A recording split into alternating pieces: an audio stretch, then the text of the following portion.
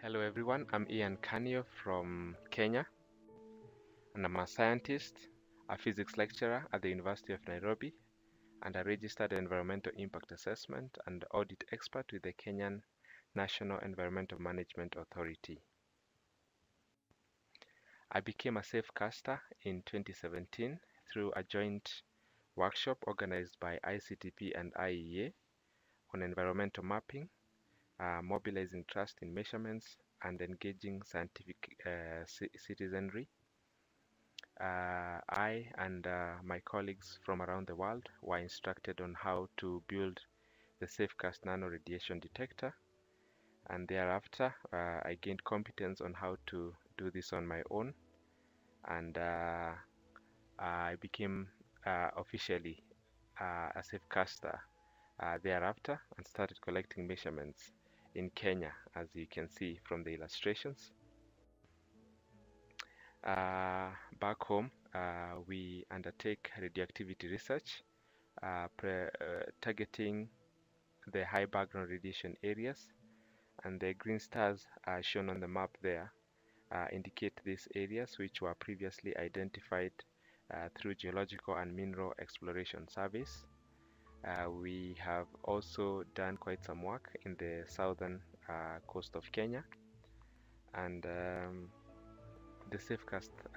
detector has been quite handy because unlike in the past where we had just to go and collect samples from the field,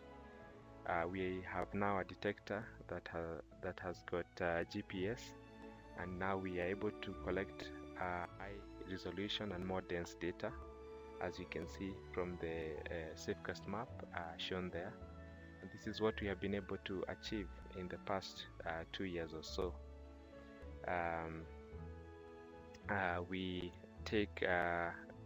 ground continuous measurements and also in the field measurements, and the picture illustrated there is that of my student collecting data on a river channel, which is quite unconventional while on a motorbike, and therefore this device has been quite of use to our work. One of the favorite measurements I may want to talk about is that of Nairobi City and its environs, because this is where I reside, and therefore I've had a chance to collect so much data in the past, and out of this we've been able to establish the background levels and also highlight the areas with radiation anomalies as indicated on the map there. This is the industrial part of the city where I sent a student to go and do a more detailed survey, and out of this now we were able to make a decision on where to collect samples for laboratory investigations to identify the isotopes that may be responsible for these anomalies. To conclude by saying that the future citizen science projects will likely be influenced by new IoT technologies. Open science will continue to play an important role in engaging non-traditional audiences, aid in decision making, and support collaborative research. Thank you, Safecast, for providing a platform to practice open citizen science. And lastly, I wish to thank you all for giving me your attention.